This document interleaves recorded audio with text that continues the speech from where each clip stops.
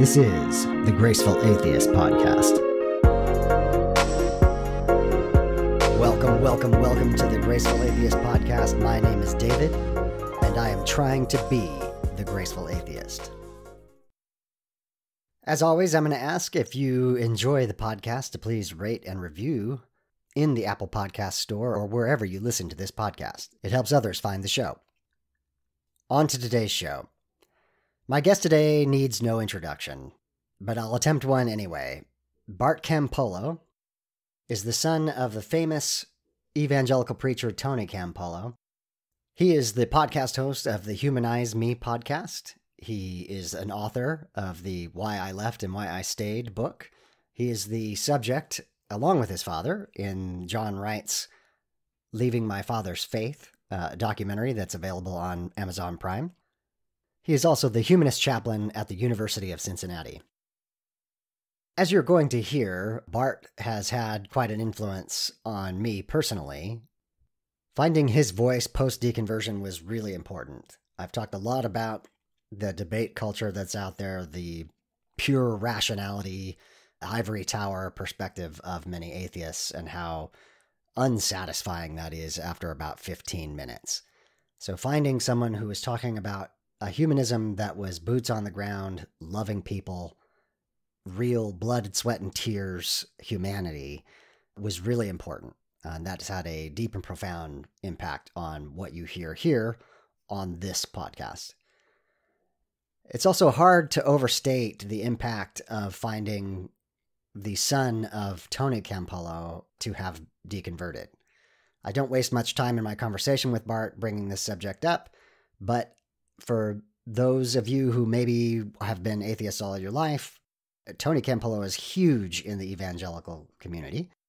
And so finding Bart Campolo, his son, had deconverted and was a humanist was just like finding an oasis in the middle of a desert.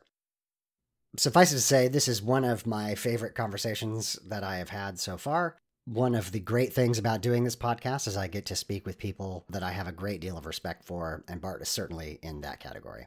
I'll stop fanboying out here now.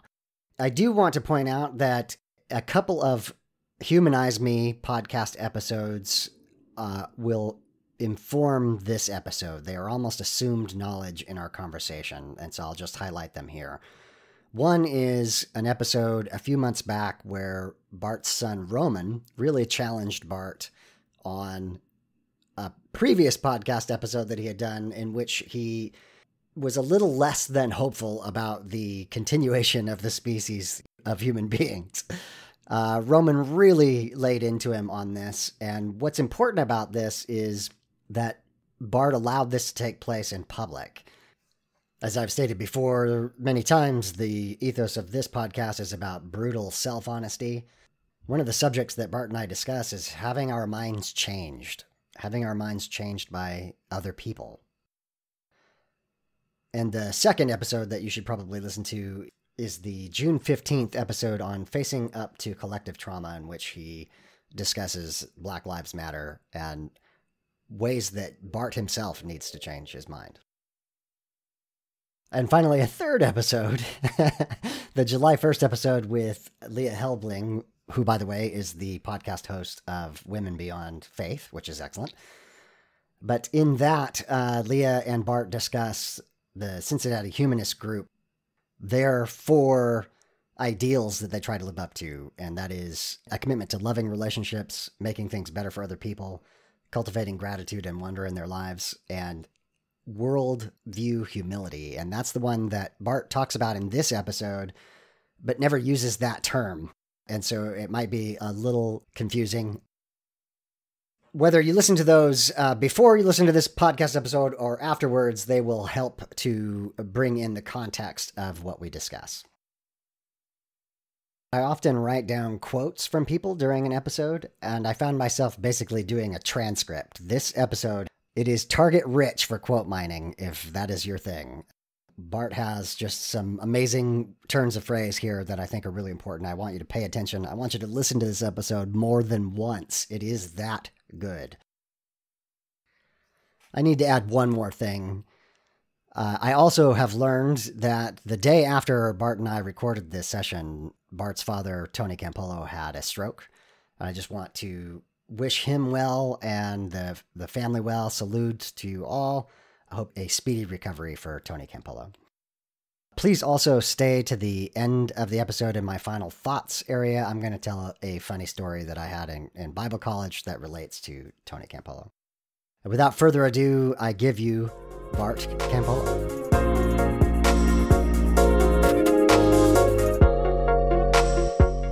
Bart Campolo, welcome to the Graceful Atheist Podcast. Well, thank you, David. It's nice to be here. I really appreciate you taking the time to talk with me. You bet. So for the one or two people in the universe who listen to this podcast who don't know who you are the Humanist Chaplain at the University of Cincinnati. You are the podcast host of the Humanize Me Podcast. You're an author of Why I Left and Why I Stayed, and you were part of the documentary with your dad, Leaving My Father's Faith, which is on Amazon Prime these days. Is that correct? All of those things are true. Yes. So one of the things that I've noticed, I've only been doing this for, a couple of years, but you start to hear people say things back to you that you've said before. So the first thing I wanted to say to you is you're probably going to hear a lot of things that are your way of saying things because if anything, this podcast is an homage to your work. Oh, what a nice thing to say. Thank you so much. Yeah, I really, really appreciate it. So you had suggested a possible topic, and that kind of has gnawed on me overnight. So let's start with that. And that is this idea of gracefully talking to people with whom you have serious disagreements. And just recently, you've had a number of conversations that have been really interesting. Of course, your book and the Amazon Prime story is with your dad, which must have been a very difficult conversation in the beginning. And then recently you had a conversation with your son where you had some disagreements. So talk to me a little bit about... on the podcast, yeah. Yeah, on the podcast. So talk to me a little bit about how you approach talking to people with whom you disagree. Well, this is a strange moment in our world and in our country. Like you can't, there's no way to overstate that. Sure. Like this is a weird moment. And I think what's happening is that an experience that I've had a lot around spirituality, which is like, how do you talk to somebody who really sees the world differently in such a way that it's almost like they're in a different universe than you are. Like they have a different set of rules and a different kind of worldview. I think like that's happening in this country to everybody politically. That it used to be that Democrats and Republicans were sort of different flavors of the same coffee, and there was a sort of an understanding like, oh yeah, like we share the same goals, but we have different sort of intuitions about how to get there. But it's now so polarized that it's sort of like, if you don't see the world the way I do, I think you're bad. Yeah. And I'm afraid of you. And our media is such that we have not only different worldviews, but different facts. Like literally we get our information from different sources and it looks very different. And now around race. Yeah. That there's this conversation that's happening about race. And what I'm finding is that in this kind of a setting, it is really hard to have a speculative conversation with somebody. And by that, I mean, where you go like, hey, I think it might be this way. And the other person goes like, oh, no. I think you're really missing this point. But like they sort of assume that you want to be corrected and that you're a good person who maybe has a wrong angle, rather than you racist or you fascist or, you person that hates America, or, that there's a sense in which it's very hard to have a conversation right now where you can float an idea without fear of being judged. Yeah. Where you can go like, right now I'm seeing it this way. And then also where you can listen to the other person and go like, oh, that makes sense. Okay. And change your mind. Right. And I feel like I got a head start on those conversations because when I left the Christian faith, all the most significant people in my life were still in it. And so I had to figure out a way to talk with those people. And it wasn't an option to go like, well, we just won't talk about Christianity, or we just won't talk about faith. Yes. Because like that was the center of their lives. And that is the center of many of their lives. And my pursuit of goodness on the other side of faith is at the center of my life. Like, it's not, for me, pursuing loving kindness as a way of life. That's not like a peripheral issue for me. It's the center of everything. Exactly. And so if we're not going to talk about our spiritual lives, if you will, even though my spirituality is secular, if we're not going to talk about that, we're not going to be very close. Yeah, you would lack an intimacy with the people that you love if you weren't able Yeah. to talk about these things. So in some ways, it's a little bit like that with, like, I live in a Black neighborhood, and if we're not going to talk about race, then we're not going to be very close. Yeah. And so we have to find a way to talk about this thing, even though it's really fraught and it's really painful. And I need to be open to changing my mind. And I think that that's the thing that, if there's anything I've learned over the last 10 years since I left the faith, it's been about what are some of the rules of engagement for that kind of conversation. Yeah, very interesting. So, just a topic or an idea that is a part of this podcast is what I call secular grace. And it's this idea that I observed while I was a Christian that what we really needed was grace with each other, with human to human. And then through the deconversion process, I realized, well, actually, yes, that's really critically important. We need to be not only loved, but accepted by one another without feeling judged. And it really does feel like that is something that we need for this moment in time. The thing that I find interesting about you and your work is that you tend to do this very publicly. So again, I mentioned the conversation you had with Roman, but also just recently you're on your podcast about Black Lives Matter and the ways that you need to learn. And so it's approaching it with a humility from your own side to be willing to recognize that, yes, I'm probably wrong in some areas and I need to learn. And at the same time, being loving or having a loving conversation in which everyone can participate. You know, I think one of the crucial moments for me, and this was back in my Christian days, but like I was working with 3 or 4 friends on a big youth project. Mm-hmm. We were organizing, we got this huge grant from the Pew Charitable Trusts, and we were trying to put together this program, and we had put it together, and the guys, these guys that were buddies of mine were working on this one part of it. I was working on another part of it. And at one point they came to me and they said, listen, you need to let us go. We need to take this money, what's left of it, and we've got the thing going. And the thing that you're doing isn't like, we need to separate. And I was furious. I felt like they were so ungrateful. And I had gotten this grant. I'd hired them all on, and now they wanted to kick me to the curb.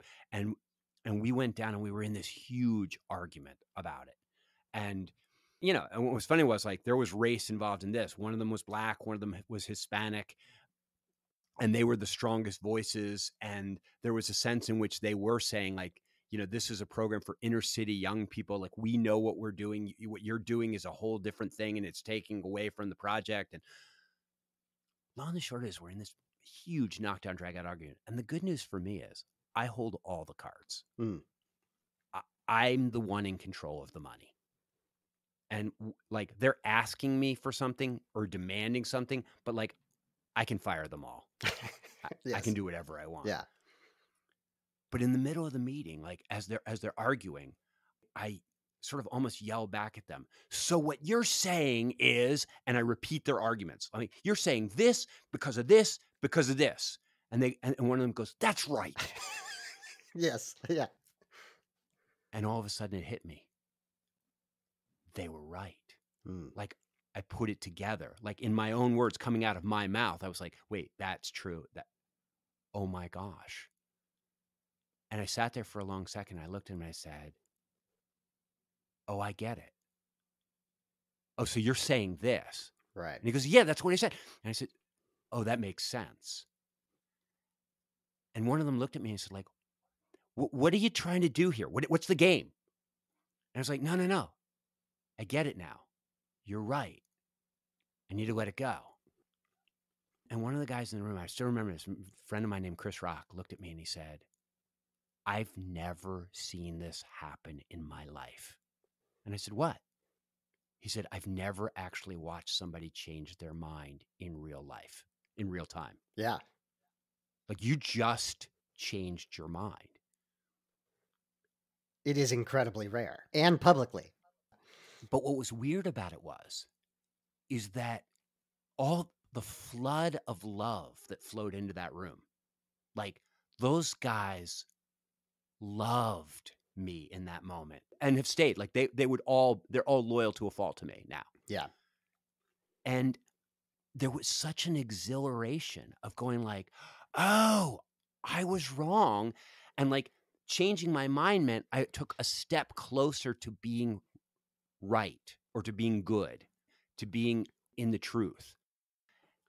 And for the life of me, David, I don't understand why we don't teach kids when we beat them in an argument to go like, how does it feel to be truer than you were? Or like when we win in an argument, I don't know why we don't stop. And instead of going like, ha ha, I beat you, go like, oh my gosh, you did it. Yeah. You did it.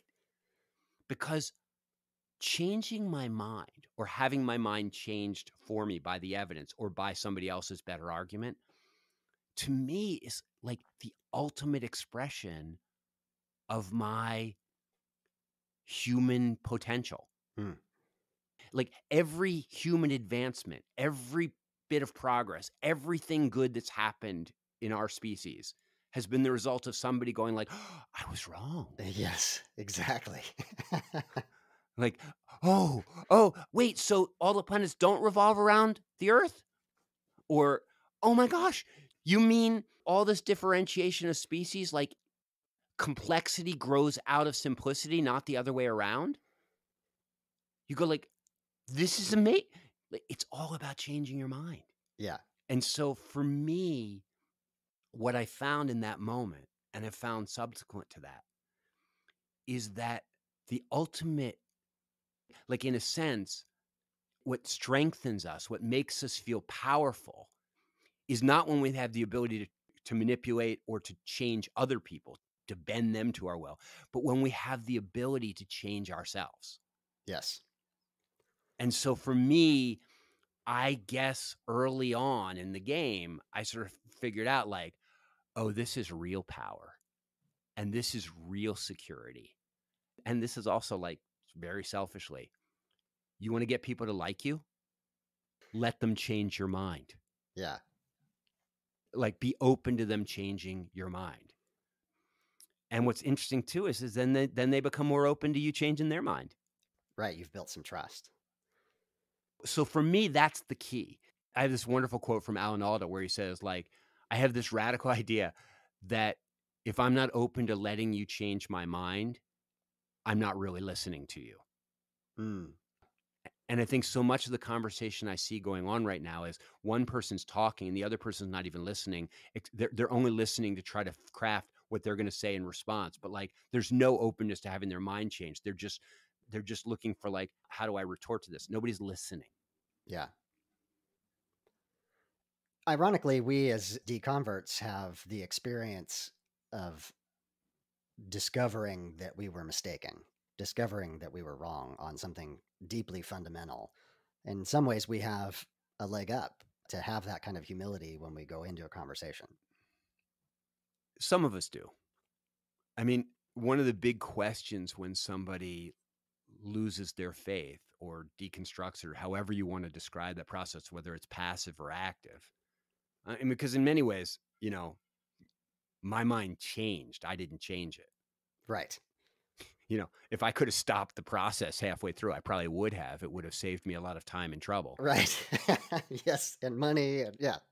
And so, you know, and so sometimes people feel very betrayed by you when you leave the faith. And, you know, I'm always at great pains to say like, hey, like, I'm really sorry that this is hurting you, but like, it wasn't my choice. This happened to me. Right. Now I have to figure out how to make the most of it. But like, it's not that I won't believe in God or I refuse to believe in God. I can't. I don't.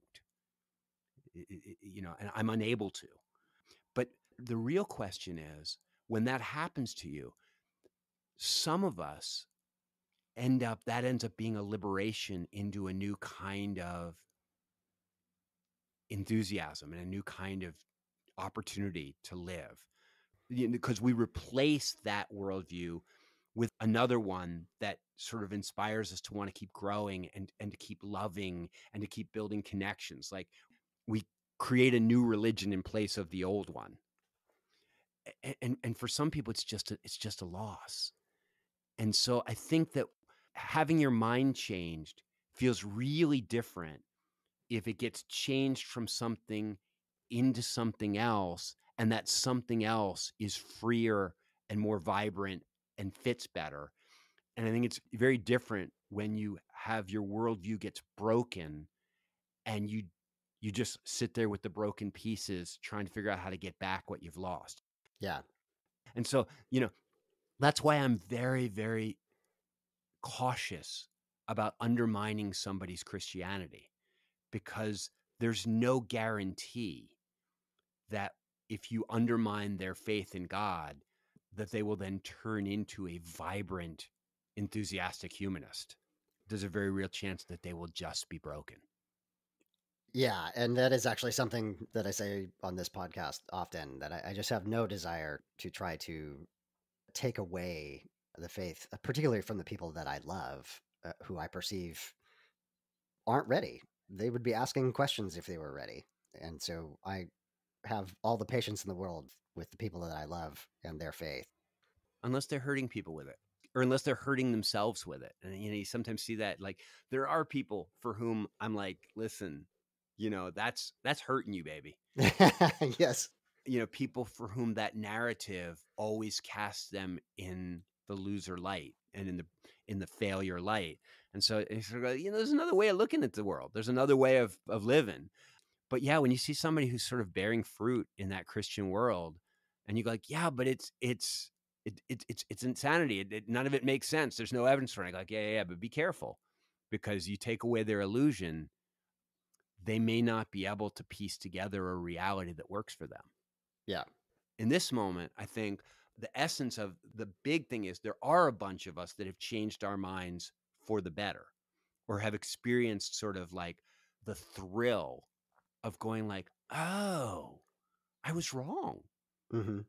And the sort of sense of power and the security that it gives you, because you go like, oh, what that means is like, maybe if I'm wrong about something else, like I'll figure that out too. Or maybe there's a way in which this bad relationship that I'm in, hey, some of it might be my fault. Or maybe that terrible conversation that we had, if it's all about them, I have no control. But like, if I have a part to play, maybe I can make it better. Yeah. And so once you have that experience, like there's almost a giddiness that says, please help me understand, like, what am I doing in this conversation that's making you so angry? And I think that that's, for me, the key to the whole thing is that when I fight, like when you talk about, like, there was this episode that I did with this guy, Michael Dowd, and it was about kind of what's going on in the world and sort of collapsarian thinking. And Michael Dowd and I got going on that stuff, and I can get going on that stuff. And my son called me the next week. He's like, I hated that. That was a horrible thing. And like, I ended up bringing him on the podcast, and he just ripped me to shreds on this podcast. Yeah. And the thing is if you listen carefully to the podcast, what you'll see is that we're arguing about the thing, but we're also having a meta conversation about how we're talking to each other. Mm-hmm. And that's the thing, is that like, even when he and I are really on the opposite side of the issue, it's the same with my dad. Like, this is like a thing that we've learned, is that you still need to have a conversation that says, listen, when you use that really calm voice, it really bothers me. Like, could you just, or, like, you're not letting me finish my sentences. And I need, like, you got to let me finish here. And so then we're not talking about the collapse of the world or about global warming. Then we're talking about, how are you talking to me and how am I talking to you? Right. And on that conversation, Roman and I are both committed to like, oh, we want to have a good conversation. And so like, if I'm messing up the conversation, tell me. And that's the first place where you can give ground and give easy. Is somebody says, I don't like the way you're talking to me. You go like, oh, I'm sorry. Yeah. That's easy to change. That's an easy place to give ground. But that's also the place where you demonstrate you, my friend, are more important than winning this conversation. You may not be more important than the issue that we're talking about, but you're more important than this conversation about that issue. Right. It's more important that we live to fight another day as a team or as a family or as a friendship than me winning this. No one battle is worth losing that war. Yeah. And you demonstrate that when you're willing to modify the way you talk. So I want to kind of synthesize what we've been discussing here, and I want to ask you directly, as a humanist chaplain, and you have a famous dad, and you have this platform on your podcast. In a moment like now, in the middle of COVID-19, in the middle of race relations, the tragedy of George Floyd, the problems with police departments, all of the things that we're experiencing in the United States. You mentioned all the politics, and we can't talk to each other. Do you feel a responsibility to be hopeful, to be a prophet of hope, a proclaimer of hope? It's funny because I think that people often will say to my family, Bart's such a positive guy. He's such a positive guy. And my family just laugh. And they just go like, oh my gosh, like this is the most relentlessly negative person ever. Like, who will explain to you why this car won't work, why this new piece of furniture won't work, why our vacation's going to suck. Like, I struggle with negativity in real life. Yeah.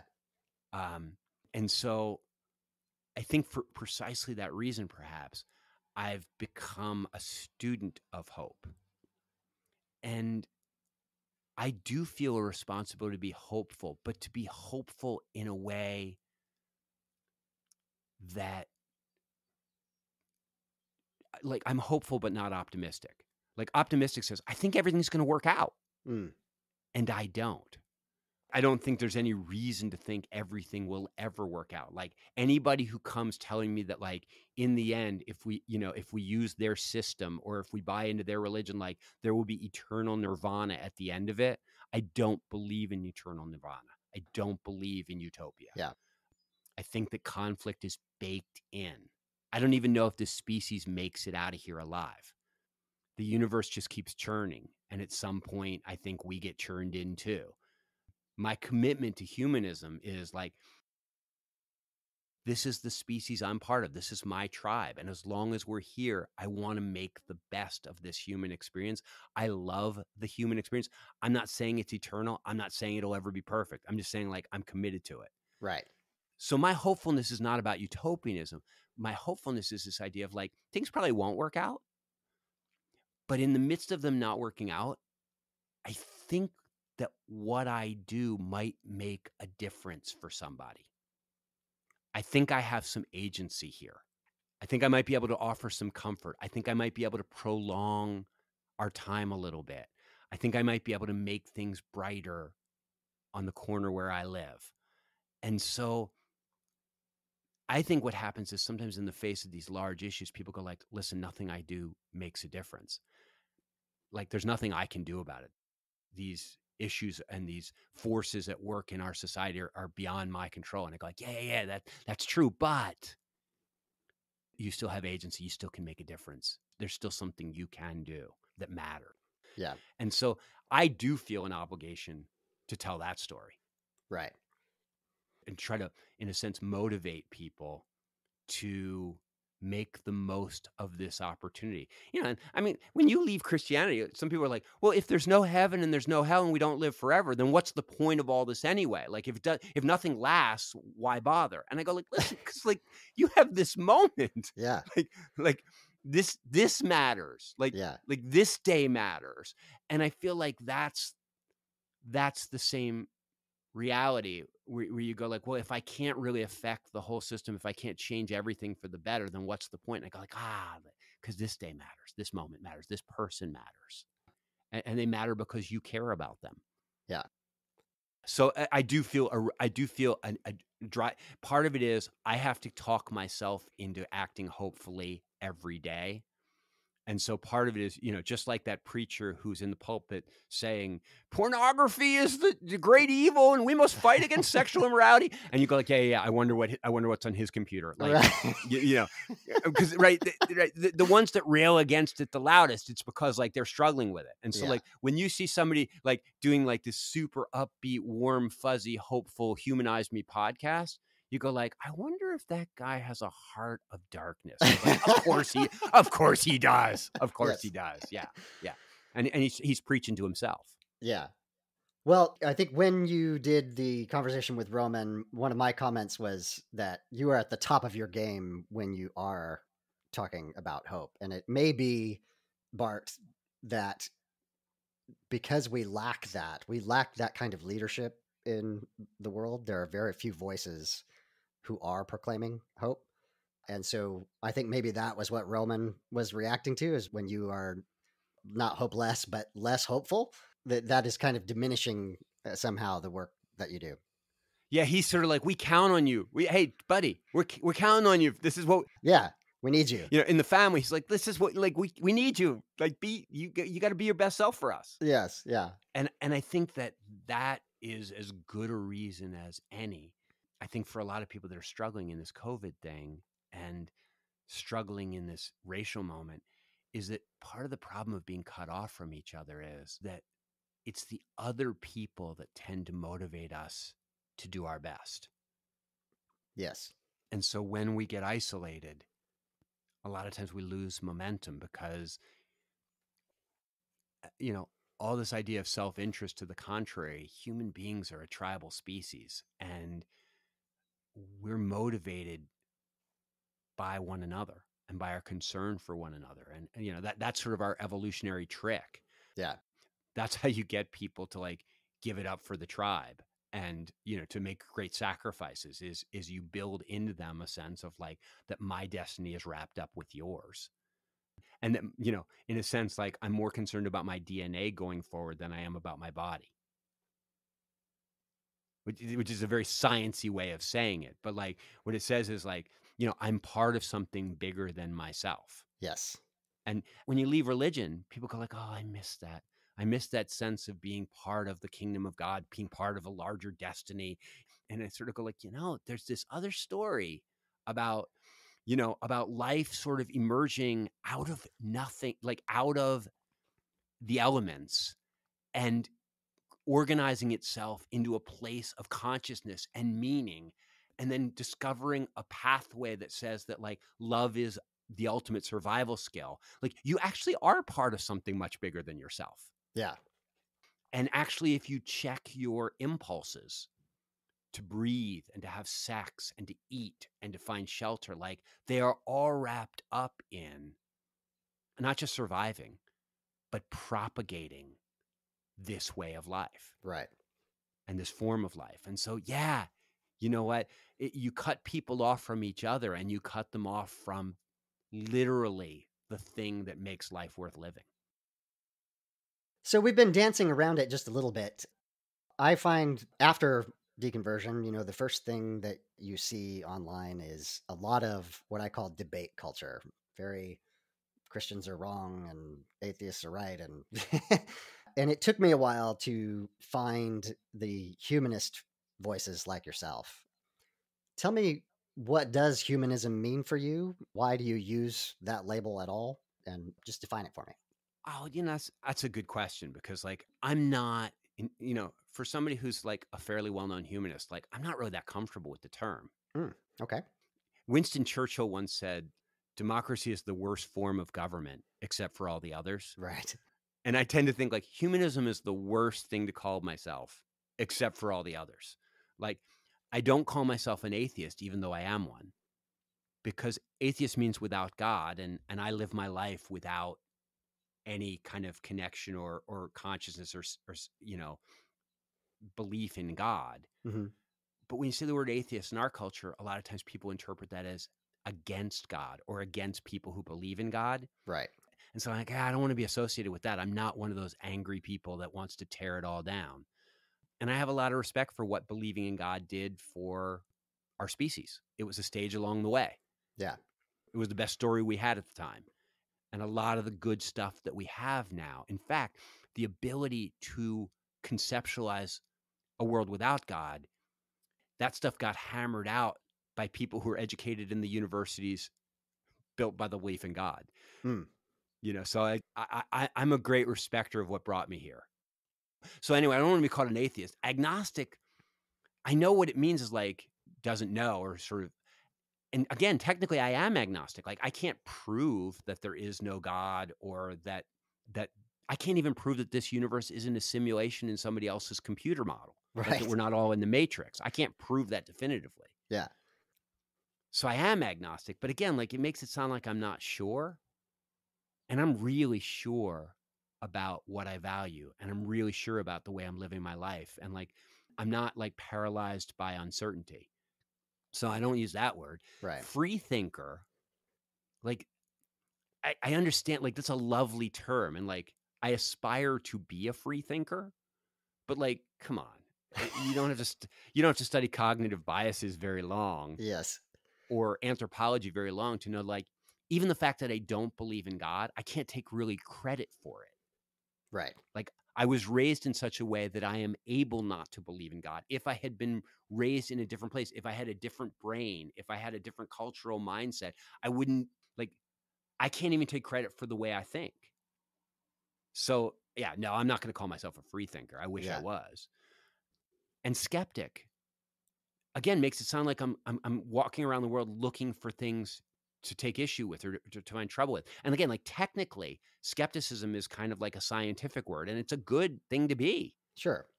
But in the end, what I want to communicate to people is like, yeah, I don't believe in God, but I'm really committed to life. And in particular, I'm really committed to human life and to trying to make as much meaning as I can in the context of this human life by loving other people. And so like humanist is kind of it at least connotes the idea that like, it's not what I don't believe in that defines me. It's what I am committed to. Right. And if somebody says, so you're committed to humanity, I go like, yeah, that would be my ultimate commitment. Right. Yeah. So, calling myself a humanist, like I said, is just better than all the others. But like, if you ask me to define humanism, I would go like, oh man, it's like Christianity. Like there's there's as many different forms of Christianity as there are Christians. Right. To me, when I realized that I had to figure out how to get on without God, I sort of was like, well, I started to sort of go like, I want to make the most of this life. It still feels really like a privilege to have it. And I did some research and I looked around and I read a bunch of books by people and I kind of came to the conclusion like, loving relationships is the thing.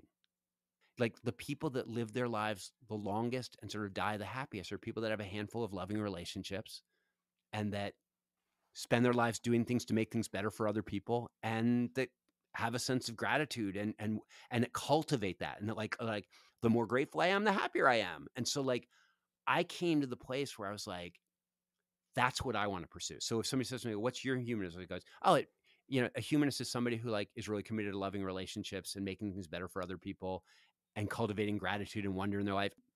And who's smart enough to recognize that like, just because that works for them doesn't mean it would work for everybody. Right. Exactly. And so that's my definition of humanism. Like my little fellowship here in Cincinnati, the Cincinnati Caravan, those 4 values, like we ran them up the flag and a bunch of people, secular people were like, that sounds ridiculous. That sounds like old time religion. Like commitment to, and then a bunch of other people were like, oh my gosh, that's what I've been looking for. Like I miss that sense of focus. So it's like, we're going to be a community that helps each other pursue loving kindness as a way of life. And they were like, count me in. Yeah. Like, okay, so for us, that's our humanism. Right. But like for somebody else, it means something very, very different. So yeah, man, you've touched on several things there. What I talk about a lot is that just because we no longer have a particular set of metaphysics does not mean that we don't need each other, that we don't need community, that we don't need to have a sense of belonging, that we don't need to experience awe. We need all those things. Those are hardwired human needs. But you know what, David? Different people need different amounts of them. Ah, that's interesting. Like, yeah. See, when I came out of Christianity, the Christianity went first, but the fundamentalism stayed with me a lot longer.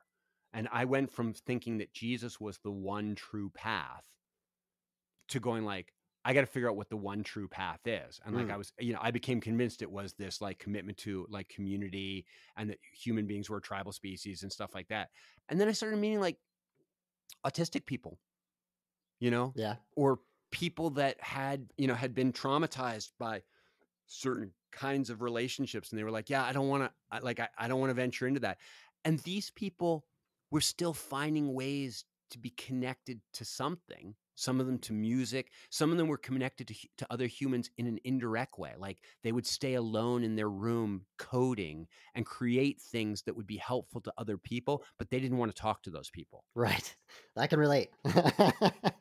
And so all of a sudden, like not all of a sudden, but slowly it dawned on me, you're still a fundamentalist, Bart. You still want to come up with a way of life that works for you and then suggest that that's what all human beings need. At this stage in the game, that's part of my, I guess you would call it worldview humility, where I go like, think of about a bell curve, where like most people are close to the center of it. And I go like, I think for the vast majority of human beings, this business of like a handful of loving relationships and a sense of doing something that makes things better for other people and is meaningful and a sense of gratitude, I think that will work for a lot of people. Yeah. But I'm not here to impose it on anybody, because I know that there are people for whom that wouldn't be the right cocktail. That wouldn't be the right formula. Right. And so I think there are a lot of different ways to make meaning. This is the one that sort of works for me. And so when I meet people that are struggling and they're sad, I tend to say to them, hey, this is this thing my friends and I are doing and it's working for us. Like maybe this would work for you. But when I see somebody who's happily moving through life in a different way, I am not prone to go like, listen, you really need to, like I'm telling you, you're fooling yourself. You're not really happy behind that computer screen. You really won't be happy until you're more like me. Right. Okay, so I'm taking that all in, and I totally agree with you. In fact, one of the things that I talk about whenever I talk about humanism is the beauty of it is that you can choose not to do it. And that unlike more enforced religious doctrines, humanism allows for the great diversity within humanity. Yeah, because somebody doing it a different way isn't an implicit challenge to mine. Like in Christianity, if somebody's thriving outside of Christianity, that's a problem, because my religion teaches that you can't thrive outside of Christianity. So I have to find a way of explaining. Like that's what my dad used to do with me when I first left the faith. He just kept trying to like poke holes in my humanism and sort of go, this can't be working for you, because if this works for you, it implicitly challenges my sense that without Jesus, life is meaningless. Right. And at one point I was finally like, Dad, it's like you want my humanism to fail. And the thing is like, do you think if you convince me that without believing in God, I'm bound to be suicidal and miserable, do you think that'll make me believe in God again? Wow. And he said, no. I said, yeah, I can't believe in God. That makes it like, it doesn't make sense to me. So I said, if you convince me that I can't find meaning without God, all you will do is convince me that I am a hopeless wreck of despair. And that kind of backed him off a little bit, is what I said. It's like, you need to hope that there's meaning outside of Christianity, or else your son is doomed. Right. And I think as a humanist, I need to do the same thing. I need to hope that there are multiple ways, because there are a lot of people for whom this way of thinking, like there are a lot of people who are hardwired to believe in a supernatural force. Yes. And they're not able not to. And so, boy, we better hope that there's a way for those people to thrive. And there's a way for those people to feel a sense of joy in their lives. Yeah. Because otherwise we have nothing to offer them. And so I like the thing is like, it's not threatening to me when somebody thrives by another path. Right. Like Exactly. it doesn't bother me. My evangelism, I'm not looking to talk anybody out of anything that's working for them. I'm looking for people who their shit is not working. The stuff is just not working. Yes. And those are the people that I'm like, look, you've tried all these other things. Have you tried this thing?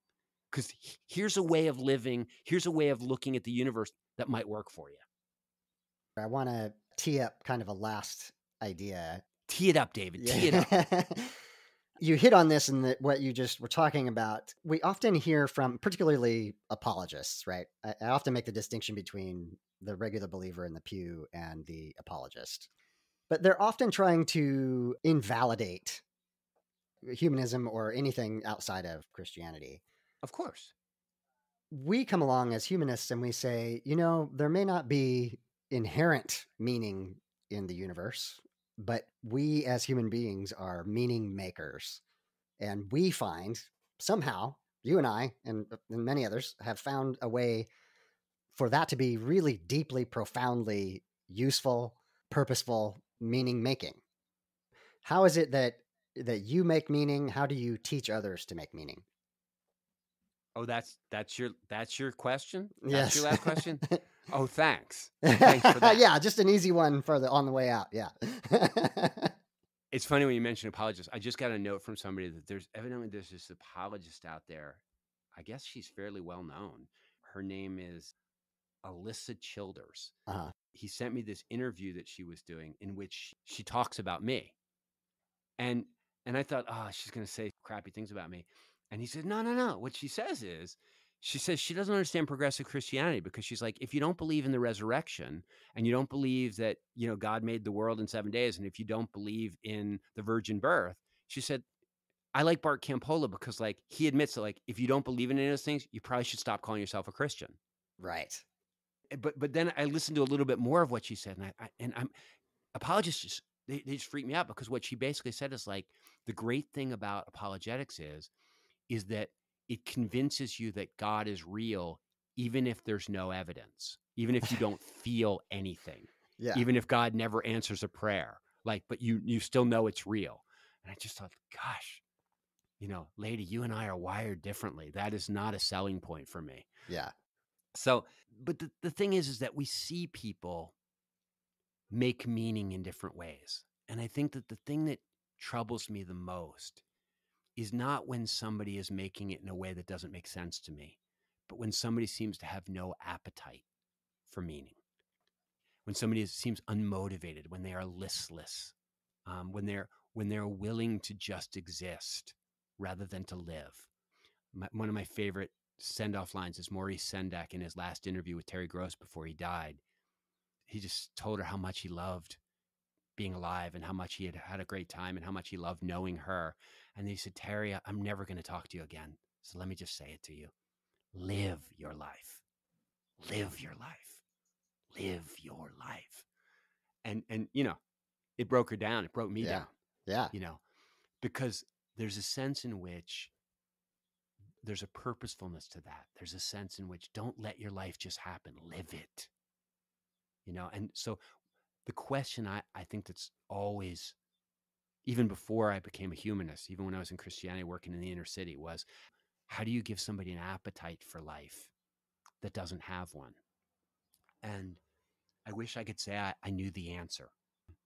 What I do know is this, is that when I was a kid in math, they would do these tests and they would give you the question. And then they would say, you know, like, what's the square root of this, you know, or what's the quadratic formula here? And then they would always be like, show your work. Right. Like, it wasn't enough to put down the answer. You had to show how you got there. Yeah. And I think that I see a lot of people like you, like me, who seem to be living their lives. And the question is, are you willing to show your work? Mm. Are you willing to articulate the process? You know, are you willing to talk about how you find the books that you read? Not just the books you read, but like how you found it. Right. And are you willing to talk about like the hard conversation you had with your mom? Are you willing to share about your battle with depression? And are you willing to talk about not just what you love, but why you love it? Like, it takes a lot of effort to explain to a child why we're going to go on the trip that mom planned for us on Saturday, even though none of us really want to go, because mom put a lot of effort into planning it, and we're not going to let her down. We're going to go and we're going to make it a good time. And it takes a lot of effort to explain to a kid, like, why you sometimes do something you don't want to do because you care about the person who planned it. Right. It's easier just to say to the kid, I'm the dad, you're the kid, get in the car, we're going. And sometimes that's appropriate, but then you got to circle back and say, hey, can I tell you how that worked? Can I tell you why I did that?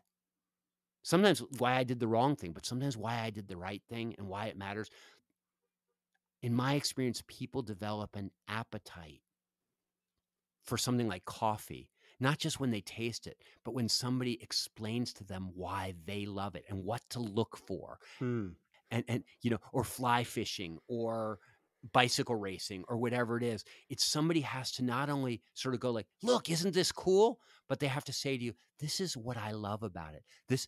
Look at the nuance here. Like, you're not going to notice this, but there's actually a difference between that tire and this tire. And that's why we pick that tire for this kind of race.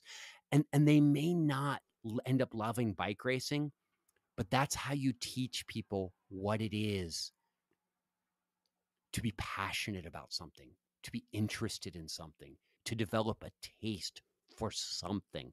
And frankly, I don't care what you develop a passion or a taste for nearly as much as I want you to have one. And so I think if I was a young parent again, I'm a grandparent, so I'm getting to do it a little bit over. If I'm a friend of somebody who's discouraged or depressed, I think there's a tendency to want to talk at that person and tell them what they need to do. And I think you're probably better off showing your work, showing the work of being alive and talking about it openly and becoming articulate about why you do the things you do and why they mean something to you. And to that end, I'm going to give you a book recommendation. Oh, it's going to freak you out. Okay. And it's the best book I've read in the last week, but it's a classic. I just finished reading Albert Camus' The Plague. Okay. And it is a particularly apt book during the COVID-19 thing. Although the plague he's talking about is the bubonic plague, and these people are locked down in a village and they can't get out. And people are dying left and right. And the doctor at the center of it is the true humanist who makes meaning out of thin air and figures out what really matters. And in the book, and I won't give you the trick ending. Okay. Because it's worth getting to. What I will tell you is that in the book, there's a sense in which the great skill of the writer is that the doctor shows his work. He shows what it takes to care at a time when it would be so easy to despair. And I think it's a beautiful example of what I'm talking about. I think one of the most humanizing things we can do for other people is to show our work. I think that is a great place to stop. I'm going to keep that, Bart. Show your work. I'm going to for sure be telling other people about that as well. Bart, let people know how they can get in touch with you. Listen, there's only one thing I do that has any significance outside of my little community here in Cincinnati, and that's my podcast, Humanize Me. And it's a place where I bring on other people and talk, and I'm always like trying to find out from other people what they have to teach me about making the most of this life. And I'm glad that you listen to it, David. I'm glad you like it. I'm always glad when people like it. And for a lot of people, they get on, they go, that guy's way too earnest. I can't stand him. I have to turn him off. That voice, he reminds me of a youth pastor. And it triggers me. But for those of you that can stomach it, that's probably the thing I do that has the most oomph. And I send out a little email every week when I send out the podcast. That's my little sort of Our Daily Bread devotional. And from what I can tell from the feedback that I get, there's a subset of human beings for whom that stuff is helpful. And if you go to humanizeme.com, like there's a place where it says contact Bart, the emails all come to me and I answer them slowly, but I do. So yeah, I'm grateful to you for letting me into your circle and letting me meet your people. Yeah. And if any of them are interested, I'm easy to find, as you know, but it is really good to talk with you. Thanks so much. This has been a great conversation, Bart. I really appreciate you giving me your time. Thank you so much. All right, brother.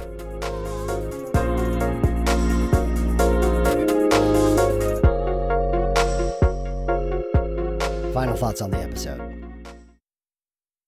As I said in the intro, if I began quoting Bart here, I would just restate the entire thing. Listen to the episode again. It's fantastic. I'll just really harp on show your work. That is something that I literally have written up on my whiteboard to remind me. It is a simple idea that has been haunting me for the past week or so after we recorded this episode. And it will affect the way that I parent my kids from now on. That's all I can say about that. The one thing I think that is interesting from our conversation that I'll point out here is Bart pushing back on me about what I call the ABCs of secular spirituality: awe, belonging, and community. He pointed out that not everybody needs these things, or not everybody needs them in the same degree or amounts. And it's important for me to hear that. Like, I do think that that is an important human need, but it doesn't mean that everyone needs it in the same way that I do. I'm assuming that if you're listening to this podcast, that you think those things are important to some degree or another. But there are many secular people, many atheists out there who it sounds too much like religion. It sounds too much like their former church experience, and it could even be triggering. It could be trauma-inducing. So I just want to acknowledge that, and I think that that's very true. While I will continue to talk about the secular ABCs of spirituality, I will do so with greater humility, the worldview humility that Bart talks about. I want to thank Bart for the amazing humility, integrity, honesty, grace with which he handles himself in public as well as on this episode. I want to thank him for doing the work that he does, for being hopeful in a time of hopelessness, and for admitting when he makes mistakes and being willing to change his mind. I think all of that is an incredible example, and it is Bart Campolo showing his work. Thank you, Bart. Again, I want to say I hope a speedy recovery for Tono Campolo after the stroke that he had on June 20th. I hope that the Campolo family, that all of you are well.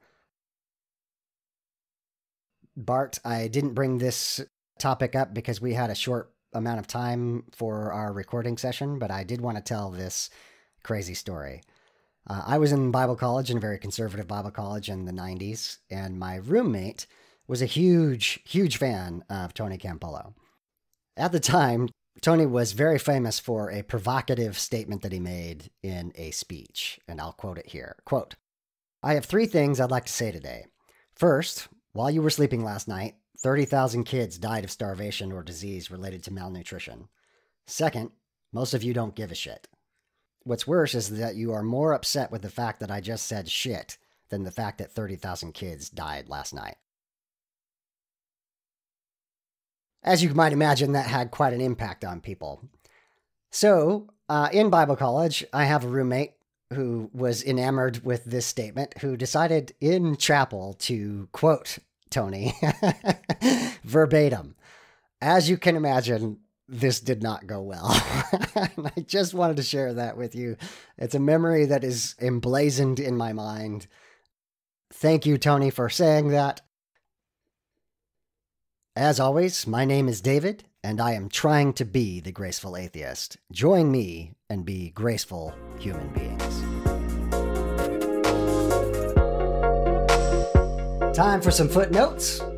The song is a track called Waves by Micaiah Beats. Please check out her music. Links will be in the show notes. If you'd like to help support the podcast, here are the ways you can go about that. First, help promote it. The podcast's audience grows by word of mouth. If you found it useful or just entertaining, please pass it on to your friends and family. Post about it on social media so that others can find it. Please rate and review the podcast wherever you get your podcasts. This will help raise the visibility of our show. Join me on the podcast. Tell your story. Have you gone through a faith transition? You want to tell that to the world? Let me know and let's have you on. Do you know someone who needs to tell their story? Let them know. Do you have criticisms about atheism or humanism, but you're willing to have an honesty contest with me? Come on the show. If you have a book or a blog that you want to promote, I'd like to hear from you. Also, you can contribute technical support. If you are good at graphic design, sound engineering, or marketing, please let me know and I'll let you know how you can participate. And finally, financial support. There will be a link on the show notes to allow contributions, which would help defray the cost of producing the show. If you want to get in touch with me, you can Google Graceful Atheist, or you can send email to gracefulatheist@gmail.com. You can tweet at me at gracefulatheist, or you can just check out my website at gracefulatheist.wordpress.com.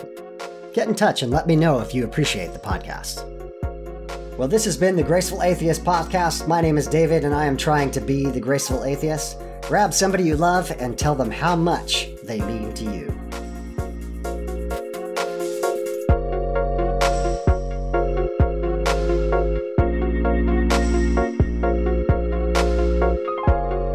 This has been the Graceful Atheist Podcast.